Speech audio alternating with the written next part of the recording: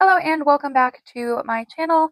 In today's video, it's going to be a little controversial, but I'm going to also share my process into how I write patterns. And so this whole thing's kind of a mess, and I guarantee you like 99.9% of you don't even realize like what happened. But I just want to be transparent about things. So I'm like addressing the situation because I feel like that's like my job in this position. And full disclosure, I don't want to be like known for like bad things, like stealing people's patterns.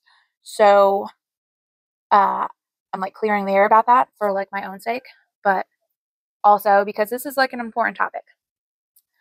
So I had filmed this video based on what had already gone down, and like I'll leave all that footage, we'll put it in after. But I had to come back and like redo this intro because I just realized something that like, for one, further proves my case, and for two, just raises like a good point. So I had in a video said that like my process for like making my own patterns kind of comes from like evolving somebody else's pattern to like make it better in my eyes. Like I don't remember my exact wording, but that was like the gist. I don't mean that I have, somebody else's pattern here. I've got mine side by side. Okay, this row is like this. Let me change this. I mean, I've made patterns because I do market prep. I've made certain patterns like enough times to like know how the pattern works. So like I just have that information in my head. It just exists. So when I'm writing my own pattern for something, like I don't like making dinosaurs, and I was using a dino pattern that I liked, but I didn't like everything about it. So I like sat down to write my own dino pattern that was more like my style, the features that I like in a pattern, and now I have that dino pattern. So I do think that's an acceptable thing to do. I do think if you step back and look at the fact that there's like 1,000 dino patterns, 1,000 mushroom patterns, 1,000 bee patterns, 1,000 granny square blanket patterns, that people are just rewriting these patterns for themselves in a way that they like it. So yeah, but in my original video later, and like that is an error, I mistakenly cited the pattern that I like was inspired from as a Handmade by Hennick pattern, and that's because they have a pocket dino pattern. The pattern that I was thinking of is a pocket dino pattern, and I do happen to own like a good handful of Handmade by Hennick patterns, because I don't know, I like that shop. So when this was going down originally, I had like seen somebody's comment saying that don't listen to me, you can't do that. This is basically stealing from people. And I just wanted to like, for one, I replied to that person's comment, like pumping the brakes, like, whoa, I was like inspired by that pattern, but my pattern is like in fact different. And I think it is acceptable to do that because that's why so many patterns for the same thing exist. I was not directly influenced, like I didn't have it out in front of me, but I was directly influenced in the sense of I didn't like the fact that the like arms were slip stitched on after, and I didn't like the fact that the like points like curled over. So when I say I was directly influenced, I just eliminated features that I didn't like in my own pattern. Like why would I want to slip stitch on arms when I didn't like that? Like I do like a bobble stitch arm and leg, and you could see that in a couple of my patterns. So I took that feature from doing it in other patterns and used it in my own. And I think we can all, the first time I ever did it was in, I think it was the Chunky Boy mushroom pattern. I used a bobble stitch arm and leg there, and now it's in my other patterns. And I think we can all agree that I'm not stealing from the Chunky Boy mushroom pattern because I'm using the same feature in other patterns. So to make sure, because I got a little bit defensive at first, I wasn't rude, but I just wanted to like clarify by comment that situation. But then I started like second guessing myself. I'm like, maybe I'm wrong and I don't know how this whole thing with pattern writing works. But I mean, I just figured like I said, they exist because people are just rewriting patterns to their own preferences. So I went to my Facebook group that has like 80,000 people, asked that same question. Like if there was an original dino pattern and I remade a similar pattern without directly writing them off of each other, and I changed the arms, the legs, the spikes, which is basically all the features in the original pattern, do you think that's different enough? And do you guys like understand like the progression, how I went kind of from that area to like my own pattern And do you think that's like an acceptable progression? And out of like 100 comments, I had like 98 in favor of like what I did, and like 2% that said like, no, if you're like this defensive, you've obviously done something wrong. Even though I had put pictures of like a screenshot from the pattern, like a picture from the pattern, and like my finished product side by side. They're like, yeah, they're way too similar. I think like you're clearly not taking this serious and you're just looking for validation, even though you stole. So like they were a little bit mean, I'm not gonna lie. But the funny thing is, and this is why this whole like redo the beginning of the video exists. The funny thing is, I don't actually own that particular pocket dino pattern that I like held them up side by side for like the comparison. I own Sweet Softy's pocket dino pattern. So the people that said that my version was too similar to the Handmade by Hennick pattern and that I therefore did in fact copy, this literally proves I didn't, because I don't own that pattern. I've never seen that pattern. So it was purely coincidental that my T-Rex pattern looked like another T-Rex pattern because I've never actually seen that particular pattern, which I really think like all around the board validates that I didn't steal, because I don't even know which one I supposedly stole from. All right, yeah, so any similarities between my own pattern and the pattern that I put up the side-by-side pictures of was purely coincidental because I don't own that pattern. And I know these people could technically go back and say, okay, fine, you didn't steal from Handmade by Hennick, but you stole from Sweet Softies. But I had realized that it was a different pattern when I literally tried to take like a snippet, just like a small snippet, a couple of rows in the middle of the pattern, like not enough to do anything with.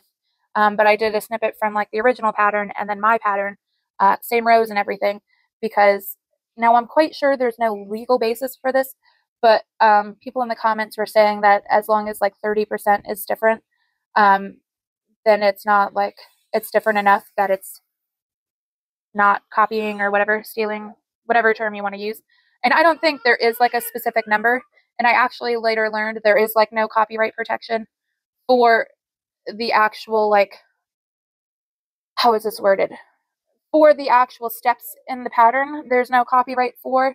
There's only copyright for like the formatting of the pattern, I guess. And I don't know. I'm not a lawyer. I'm not worried about this person coming after me because like she owns her pattern. So if she really wants to like see mine to compare, like I'll give it to her because there's really nothing happening. But I took just about 30% of the original pattern and like my rows from like that same section, and like you could see they were like clearly different. But then they like made me take it down because they're like, yeah, you're only allowed to share like a couple of rows if you need help. You don't need help, you just need validation. I'm like, yes, I do need validation because I'm like in a little bit of like a leadership educational position here. So like it's my job to make sure I'm not advocating for you guys to do messed up things. So that's one. Two, I obviously don't want like 1,000 people thinking I'm sitting here stealing. That's kind of important to me, just like as a person, not as a business owner. Also about me, I just really wanted to like fact check myself because I'm like, did I do something wrong? I'd like to know. So I think, and I know there will still be some people that disagree, but I think I'm like in the clear. I'm okay with it. Like I said, in like the full video, which you could see right after this as part of this video, like I stand by myself and my pattern and like my technique for writing some of my patterns. First and foremost, I'm a crochet artist. I'm not like YouTuber first. I'm like crocheter first, and I sell my finished makes first. So I wanted to write a couple of patterns that I've used from other people that I didn't love, so my finished makes can be made like faster and easier because those are what I focus mostly on selling. And that's like all I did. I just took some aspects of a pattern that I didn't like, and I had them in my mind, not in front of me. And when I wrote my own pattern, I like took out the aspects I like, added in some aspects that didn't even exist in the original pattern, and put them in because I like these things, like namely pointy spikes and bobble stitch arms and legs. So yes, that's all I did, and I do stand by what I did. But I just wanted to like come and correct. And I really think even though this is chaotic and I didn't need to do any of this, like video or like verifying like in the Facebook group. I think the fact that I accidentally cited even the wrong pattern and still had people telling me it's too similar just goes to show that like T-Rexes are shaped like T-Rexes, and that's why the patterns look similar, not because I like stole, because I didn't even steal from that pattern. I didn't steal from any pattern, but specifically not that one. But I'll let you guys watch like the full video, and I said it in like the end of that video, toward the end of that video. But if you do disagree, but you're like keeping your opinion like clean, like nobody's name calling, or like just, you know, if you're being a dick. If you're not being a dick and you disagree, like I would love to hear your perspective on it in the comments down below. And yeah, so I'll let you go watch the rest of this video. Okay, so this came about because I said that, and then a person commented on the video that I said it in, kind of calling me out, and I kind of perceived a snarky tone, but also like reading text, there is no tone, so I could have just been like incorrectly perceiving that. So like I'm gonna leave it up because I want everything to be like transparent, but I also don't want like anybody attacking me. I don't want anybody attacking her. I think it wasn't so like aggressive or anything that like that person needs banned or anything. Like, so I just want to be clear. I think the feedback enough was given in like a clear way that like I'm fine with it there, and I'm fine with you guys seeing it because I think it like helps keep things fair, if that makes sense. So like everything's just out in the open. But when I said what I said, I also said this is how I started out writing patterns. I used like inspiration from other patterns and then wrote my own. And I think that was perceived as I take somebody's pattern, I change a couple of things, and then I pass it off as my own. And that person wanted to make a comment clearly stating that you can't do that. And I agree, you can't do that. What I did, I feel like is very different. And I'm going to explain how that's different, and I'm going to explain how my process goes so you guys kind of understand where I'm coming from and why I said what I said in the way that I said it. So, the Pocket Dino pattern, and if you've not made it, I like the pattern. If I didn't have my own dino pattern now, I would buy it again. There's nothing inherently wrong with the pattern. It sold well for me at markets. 9 out of 10, because there was some features of it that I didn't like. First off, made with Parfait Chunky, it lives up to its name, Pocket Dino. Not for me. I feel like the bigger but faster I can make something, the better it is for markets. So right out the gate, I'm making a bigger product, which means my starting counts are different, which means the math for the entire pattern is going to be different.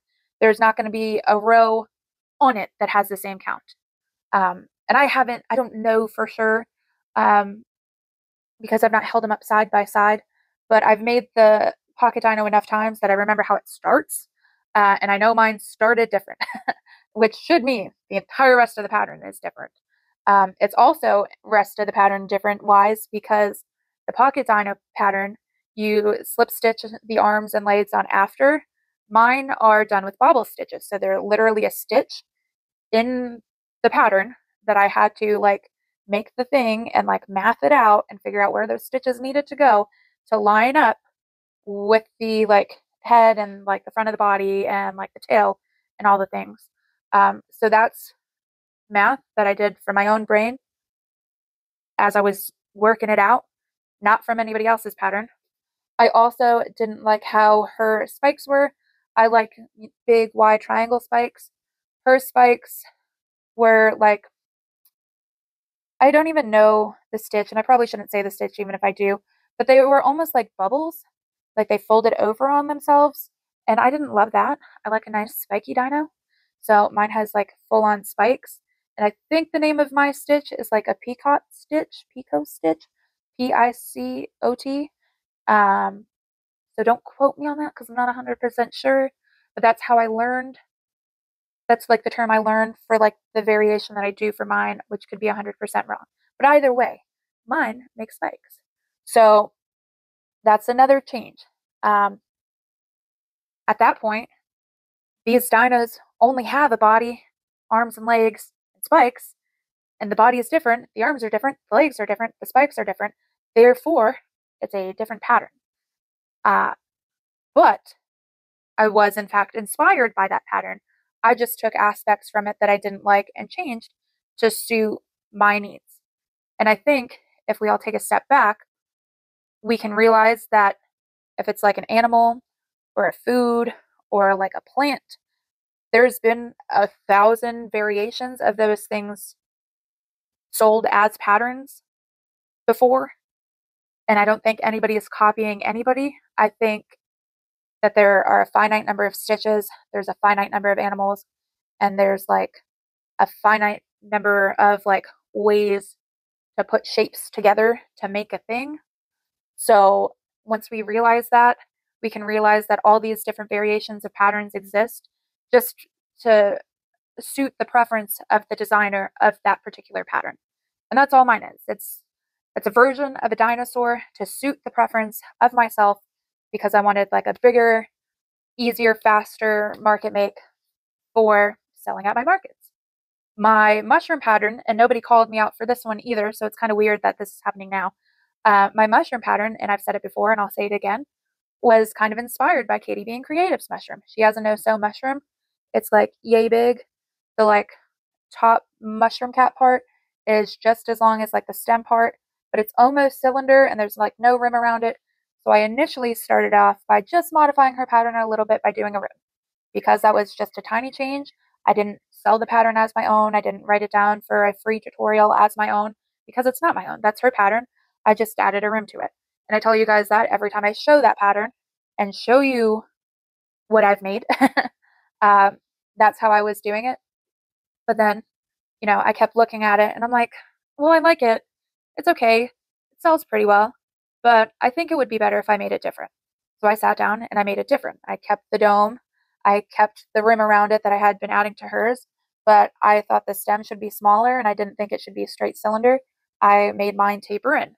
So my pattern evolved out of making her pattern and like noticing the things that I liked about it, noticing the things that I didn't like about it, and then I made my own.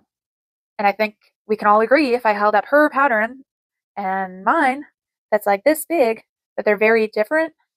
And the same thing, if I had the like no sew pocket dino and my own dino, if I held them up, I think you guys could see how different they are. But I don't know, the traditional kind of chubby dino pattern version, they all have like a similar body shape. So maybe that's why like you guys can't spot the difference as well. And maybe not you guys, but maybe this particular person couldn't spot the difference. But I was so taken aback by the comment that I literally went to my Facebook group that I'm in for crochet on Facebook and like asked like, hey, do you guys think that I'm doing something wrong? Because one, I definitely don't want the 1,000+ people that watch my channel to think of me as a thief. That's horrible. And two, I'm in kind of like an educational position and I definitely don't want to be advocating for like stealing, especially if I don't mean to be advocating for stealing. So I just needed like, it's a community of, let me check. A lot of people in this community. It is a community of 82,000 people, and I have about 57 comments currently on this particular post. All pretty much in line with the same like thought process that there's only like a finite number of shapes, there's only a finite number of stitches, there's only a finite number of like plants, animals, food to make. So like if you take it and make it your own, it is then your own. And I've gotten various comments that back that up saying like artists have been inspired by other artists. That's just kind of how it works. I've gotten a comment like, the same kind of ingredients make like bread. But like there's different recipes for bread because it's like how you use the ingredients and the ratios that changes the like outcome of the bread. We have similar stitches in it, but then we also have different stitches in it, which changes the outcome of the dinosaur. The similar stitches being like some single crochet. Don't like come for me that I just admitted to stealing because I didn't, and I didn't. But yeah, so I just wanted to address that. And to make sure it was totally fair, like I posted a picture from like my market where you could see there was like a pocket dino and mine. I also posted a screenshot from the pattern and from the original pattern and a screenshot from my pattern. So they were like as informed as you guys are. and could give like an honest assessment of the situation. So yes, I hope that like clears it up, because I feel like it should go without saying, but if I was trying to like pull a fast one, do something nefarious, I probably wouldn't have like name dropped the person I was stealing from. But now we'll get into like how I do my pattern writing. So how do I explain this? First off, I'm like a very type A analytical person. So when I'm like working on a pattern, like creating crocheting based on somebody else's work, my brain just picks up, okay, like I liked how these things went together to make that shape. Okay, I really like this stitch. That's like how I felt about the bobble stitch. I really just like a bobble stitch. I didn't at first because they were hard, but now that I know how to do them, I really appreciate a bobble stitch. And a puff stitch, which I just learned apparently is like this slightly smaller version. It has a name. I just was calling it a half double crochet cluster because I think I've seen it one time in a pattern. But apparently it's called a puff stitch. I've not fact checked that, but there's a lot of people who crochet that know more than me. So, yeah, I'll think like I like this, I don't like this, and that then later influences my work. So, for example, I like bobble stitches. I think the first time I used like a bobble stitch in place of arms and legs was the Chunky Boy mushroom pattern. So now that's made it into a few of my patterns. My ghost has bobble stitch arms. My Frankenstein has bobble stitch arms. My dinosaur has bobble stitch arms, or like a variation like the half double crochet cluster, which I call a variation. I don't know if it counts, but whatever. Technicalities aside. So I like that, and I've used that throughout my work.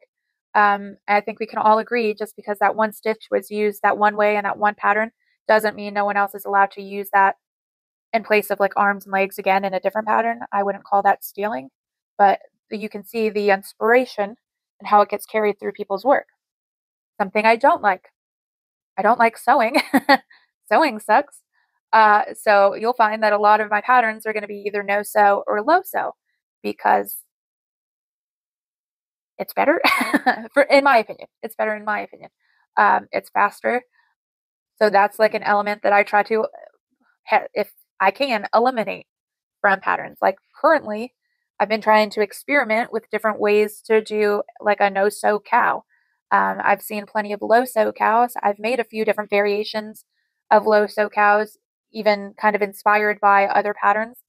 But ultimately, I want to get to a no sew cow, so I haven't bothered writing down my like low sew variations because I want to get there. I want to get there. But yes, so that's something that I don't like. That's not carried through my own work. So that's just how it is. And then because I'm analytical, I see the pattern as like maths make shapes. So I use this example when I talk to people about pattern writing. So I think at this point, we've all probably made like a cylinder or a sphere before. So like the head of something, you know. To make a round ball, you're going to increase, and then you're going to like keep the same amount of like stitches for a couple of rows, and then you're going to decrease. And that makes a sphere. And that's like how I like see patterns. So if you were to give me a pattern, no pictures, I can like read the pattern and basically draw out what it's going to be because that's just how my brain perceives patterns, I guess, is the way to see it. And then to do something like an arm of a doll.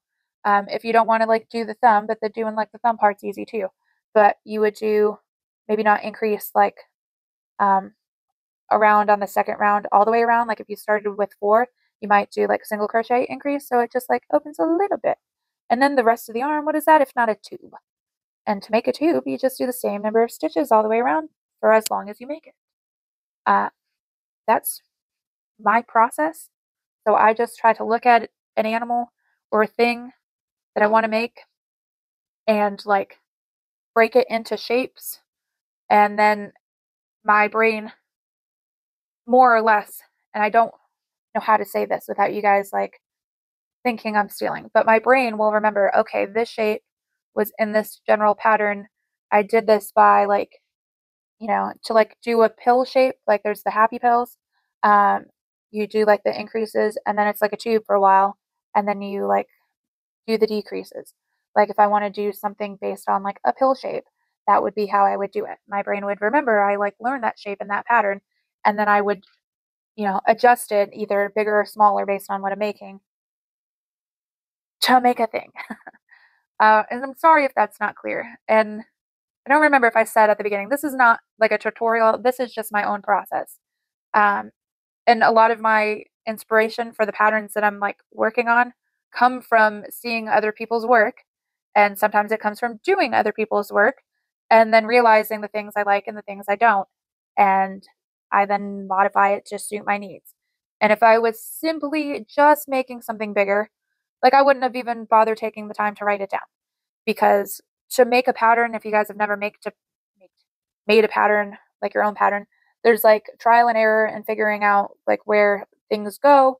And I had a couple of pattern testers test my triceratops, and I must have like gotten a count wrong, or I wrote down a number wrong, or what, but they thankfully, in that pattern, which was also inspired by somebody else's work, come at me, bro, it didn't line up right. So this is why we have a pattern testers test, because I definitely wouldn't want to sell that to anybody and it not work. But it takes time to like do the trial and error to make the thing. It takes time to like write down the thing. It takes time to have the people pattern test the thing. It takes time to get those notes back and like make the necessary changes.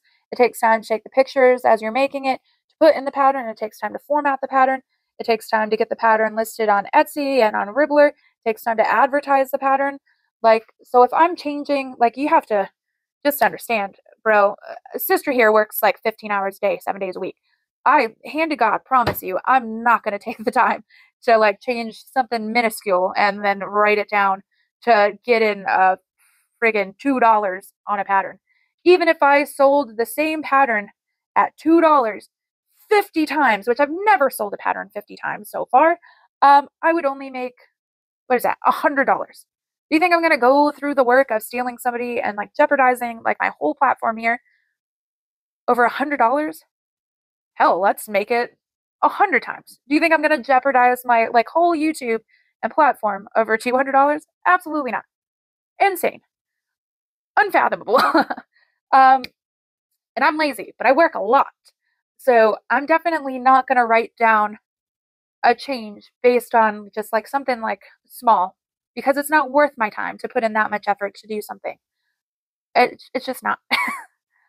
So I do apologize if it came off that I was like recommending you guys steal, because absolutely not. Don't do that. I would be really upset if someone did that to me. And I think we can all agree that every person who's ever designed like a crochet pattern has been in some way inspired by somebody else's crochet pattern for the most part.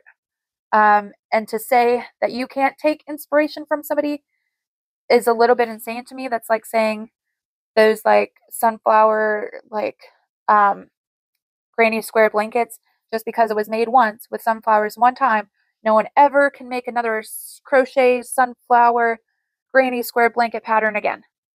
Like, their sunflower pattern is going to be different than somebody else's sunflower pattern, and that's what makes it okay, is the difference. And I think even the original creator of sunflower granny squares way back when wouldn't be offended by the fact that there's now a ton of variations of this particular thing. I think we all get into crochet because we like it, and like it's fun, and there's like an art element to it, and we're just out here trying to like make art, you know? Like, so I just hope that makes sense. And I hope it didn't come off like me being an a-hole to that person, because like I'm not, and you know, I'm just not. But I also wanted to like clarify, because I wouldn't go so far as to say like I was offended. But I don't want to be perceived in a negative light. Like, that's important to me. Like, that would ruin this for me if you guys like thought crappy of me, you know? That would take like the whole fun out of it. So like I felt like I really needed to address the situation, and I didn't want to just come on here and just like start giving out opinions. I wanted to fact check it, and I've done my best to like fact check the process of like pattern writing with about 82,000 people. Not all 82,000 have commented, but a fair amount of people who are crocheters have commented and let me know that like what I'm doing is not stealing, and I stand by my work. I stand by my process, and I'm like really sorry if I offended anybody. But I really think that you just either A, understood, or B, need to collect the patterns and like see for yourself, because maybe it's not visual enough and I'm not explaining well enough to like see. And yeah. So that's about all I have to say about that. If you guys, and I want to like tread lightly here because I don't want there to be like an argument. If you guys, as other adult people, disagree, I welcome that, and I would love to hear your opinions about like why or why not. But I will say I'm leaving the original comment, but it's because I've like read it, seen it, approve it, cool. If I see any like snarkiness about me or about her or about each other, if you guys start a healthy debate and somebody turns it into like rude as shit, we're not gonna do that. I don't think you guys will. I've never had like a mean comment before or anything. So like I don't think you guys will. But if you guys disagree or if you want to like share your thoughts, like I encourage you to do that, because I know this is like kind of a hot button topic. But yes, I do try to follow all the rules. I don't sell trademark things. I did make a Freddy Krueger, and I don't know what I was thinking that night, because I made him and then I was like, this is from a movie. I can't sell this. So I do want to get rid of him because I think he's cool, but I don't really want to keep him. So I brought him to my market, and his label on one side says Freddy Krueger, and unlike my other labels, on the other side there is no price. So I'm waiting for somebody to pick him up and be like, oh, how much is this? And then I'm just going to give it to him because I think that's fun. And I'm just here to have fun. I'm not here to steal anybody or steal from anybody or like be mean to anybody, you know? And yeah, I think I've rambled on enough. And I'm sorry that this wasn't like a clear pattern writing tutorial. It's hard to explain making shapes out of math. If anybody else also has like a better explanation of how to make shapes out of math, in reference to crochet, feel free to like either explain it in the comments or by golly, make your own video and I will send people to your channel. Because I'm not good at explaining it, and it's just hard to get information sometimes out of my head into the world properly, as we've seen, because we have this whole misunderstanding based on the fact that I said something out of my head and it was not perceived correctly. It's bound to happen sometime, but yeah. Anyway, if you want more crochet content, the not stolen variety, you can check out this video right here, and I will see you guys in the next one. Bye!